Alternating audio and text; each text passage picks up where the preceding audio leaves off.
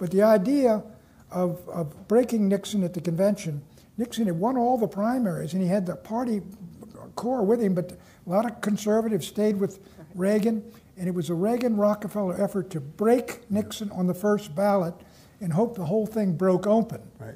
But I always felt that if the convention started to move to Reagan, the Rockefeller people would come to us. If it moved to Rockefeller, the Reagan people would come to us, so that even if we didn't win on the first ballot, we had an excellent chance of winning down line, because Nixon was the one centrist candidate who could unite the party. Right.